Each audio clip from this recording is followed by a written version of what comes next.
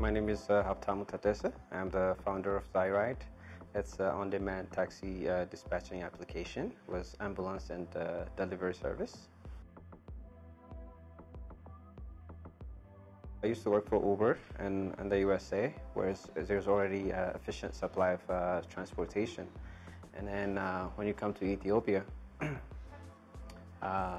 there's inefficient supply of transportation. It's because 96% of the people rely on public transportation.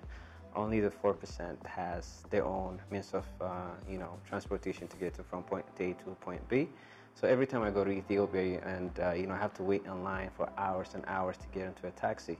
And if I want to, call a taxi to my house, it'll take him at least half an hour to find the right location. And once the car, comes to your doorstep, then you're gonna have to negotiate the price.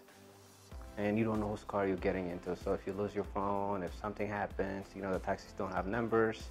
So it's really tough. So I thought to myself, okay, if I could provide a similar service like Uber to Ethiopia, and it would be, we can make it safer, convenient, and affordable.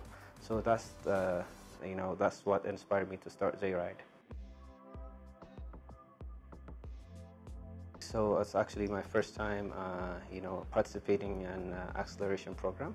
So previously I started a business which failed.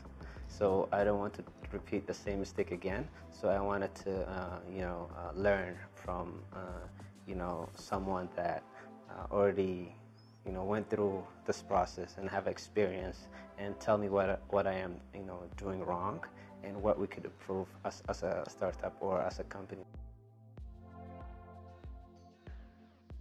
Our pitch was designed from our perspective, and we thought we made like the best pitch possible. And then once our mentors looked at it, they said, okay, you need to work on this, you need to fix this, you need to add this and that. So we were instructed to make it better. So I think it was really important to us, and we already seen the result, and we've been approached by a few investors after using our new pitch, which was created with Traction Camp Help. So we already seen the result, and we're very thankful. To be honest with you, I didn't know what to expect, but I knew I was gonna learn something. But once I got here, I was so surprised because I learned a lot of new things. I even learned a lot about my personality. I didn't know what kind of person I was. We always say, oh, I'm nice, and how do you apply to the business? Is that your personality can affect your business? So that I learned that, and I also learned what kind of people I should have on my team. One key takeaway would be building a strong team that can take you to the next level. Sometimes, you can bring people with a lot of skills, but that doesn't necessarily translate into success. They have to have the right personality.